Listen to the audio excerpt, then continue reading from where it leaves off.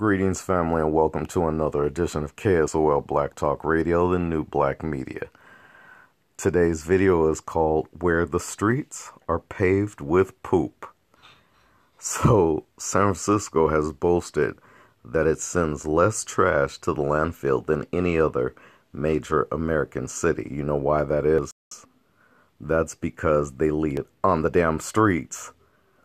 So in 2011, San Francisco boasted a mere 5,547 public poop incidents.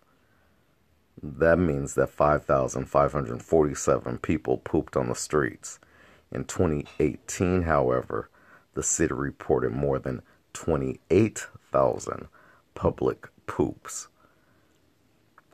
That number is slated to increase this year.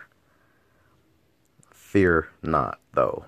California's Silicon Valley is on it. A tech bro made a handy dandy snap crap. That's what it's called, snap crap app for you to report fecal matter on the street. The poop problem has surpassed the public drug needle problem. Last year, there were only 7,537 reports of drug needles on the street. The city is debating whether to extend its needle exchange program for another 7 years. I don't want you to think that San Francisco isn't a lovely city. It's just the streets that are, for lack of a better term, a little shitty. Anyways, that's right.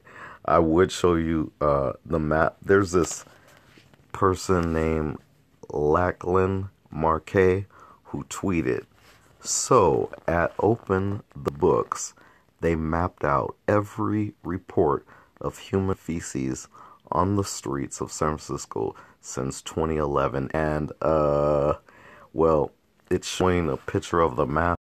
And let's just put it to you like this. The map looks a little shitty.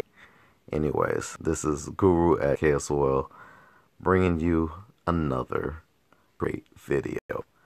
Thanks a lot for joining. We'll see you in the next video. Peace out.